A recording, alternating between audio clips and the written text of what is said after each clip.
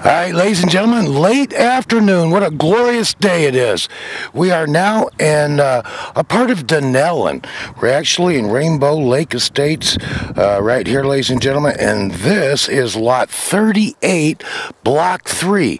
It is a very deep lot. You have your utilities here, paved road, 70 foot on the pavement right here, but the lot goes back 150 foot, half a football field, a lot of trails, and it's mainly pine trees that you'll see right here.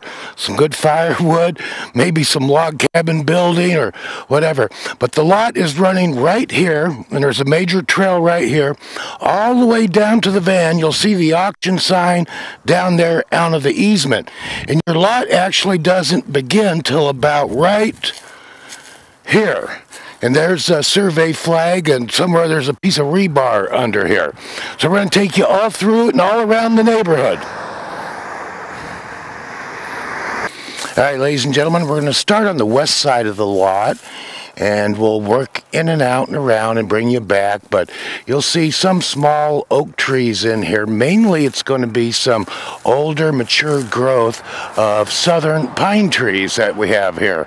Some of them are going to be 50 feet tall, and there's some laying down, but you have a trail goes off that way, picnic area over there, another trail goes off this way. Fairly level ground, but it has a slight, very slight, maybe 3 degrees drop off going that way, so you don't have to worry about water holding on this lot. It's going to go back. Everybody's so friendly around here too. That was the neighbors we just talked to. They have the corner down here, so they're interested in the lot too. Everybody's waving. After work, everybody's getting off work, driving home, but we're come along for a nice little walk through the woods here.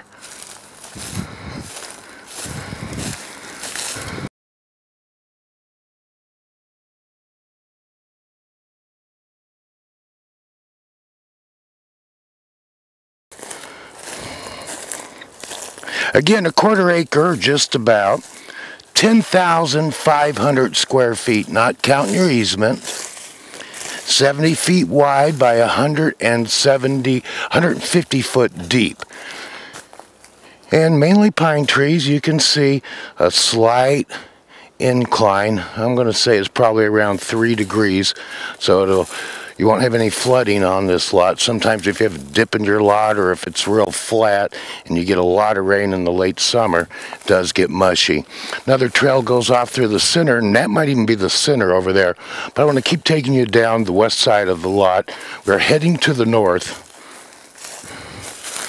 Lots of pine trees, some shrub oak.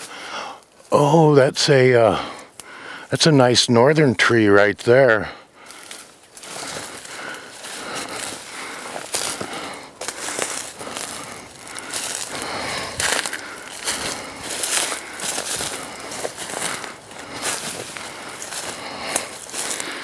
Looks like a bunny trail. Alright folks, now we're still coming to the north on the west side of the lot, just past the halfway marker, and you can see it's opened up, and probably was a forest fire here 20-30 years ago by the look of these trees. But mature pine trees, but wooded and little clearings, easy enough to walk through, don't have to have a machete or anything, and this part of Florida is very good for that. Like you get down another 100 some miles south, if you like the swampy, muddy stuff, we have those lots coming up for you too. But this is the woodland lots, the temperate zone, and we're living it and loving it. Yeah, I can see all the way over there. Nice building location there. Good building location there if you want to be in the middle of the lot. But we're heading still back to the very back, the northwest corner. Alright. Ah, nice. And actually, that's a nice little oak tree there. You got money in lumber and trees on this. If you go to the nursery, these little oak trees that they make you put in when you're building a new house, $100 to one like that right there, $200. Of course, it comes with 5 gallons of dirt. And so now we're at the northwest corner of the lot. See a flag up there, see some tape down there, so there's a little piece of rebar somewhere in that area.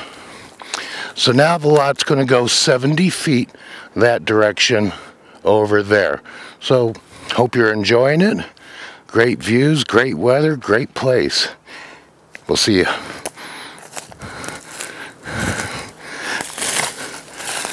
All right, now halfway across the back here, heading back to the east on the north end of the lot. Now there is another street back there, another 150 feet. I can barely make the outline, but I see some houses, more power back there. So another 35 to 40 feet. And I don't see it, somewhere over here. So we're close to the middle. And tree fell down here.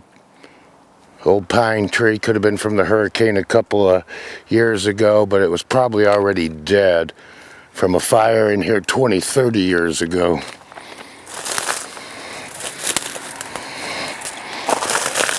So a little tougher walking at this spot, but the tree fell right on a trail. You see the trail, Sam? Oh, now I see it. Yeah, we're right on the trail.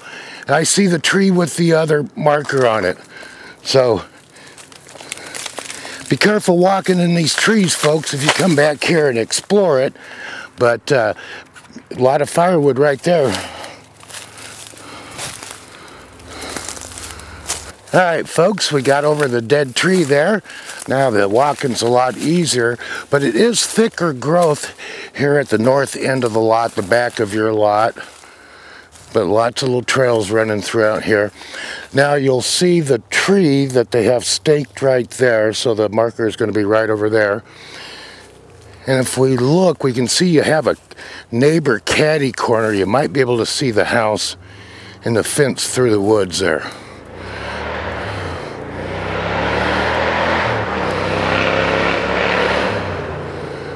Well, I don't know if you heard the loud motorcycle go by, but usually we don't have those. It's very peaceful up here. And someone's got a trail there. You can see the other road that's about 150 feet. Might just barely be able to see it. That's the lot to the north of you. Now, this will be the first time that we've actually been to this lot. Oh, there's a tropical tree right there. That's one of those kiwi trees, or the kichi. I don't see any fruit on it yet. But we're going to head back and show you the interior of the lot now.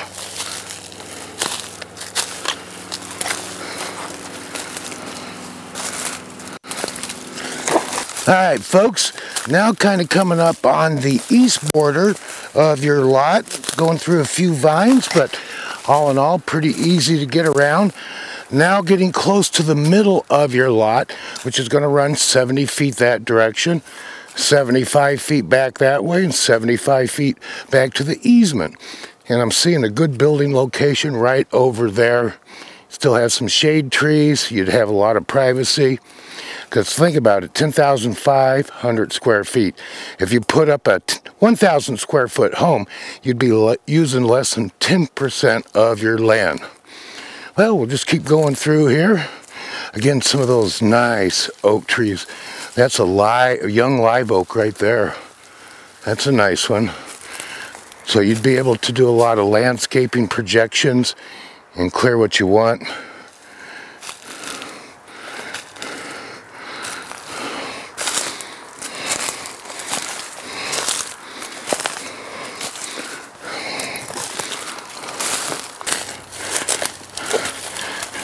Alright, folks, now this is probably as close to the center as we can get to show you the center of the lot. Again, plenty of trees, mainly your pine trees, and a bunch of dead ones. So, firewood, log cabin, lumber. Yeah, you have a good amount of trees in here. If you love the trees, this is a good one. So we'll just keep zigzagging around. I can see the road, but I can't see the van yet. But it's going to be over there. So we'll just make another little zigzag.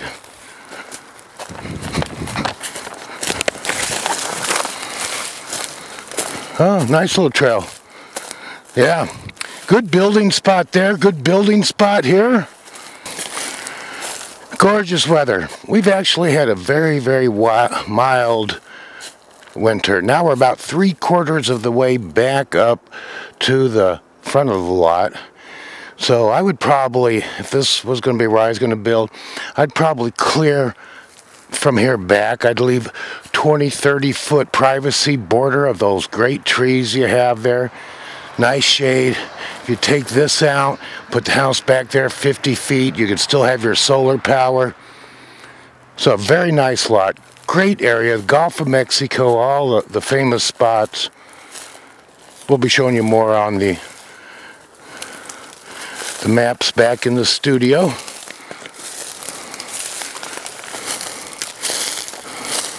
All right, now coming the last quarter of the way up through here. We should be close to the middle, to the east side. Yeah, there's the van. Beautiful. Gorgeous. Own a piece of the dream for low money, folks. Here we are. Gorgeous neighborhood. Gorgeous area. Everything you could probably want. Again, this was lot 3. Lot 38 of block 3. Wow, we're going to take you for a little drive around the neighborhood and check it out. Nice.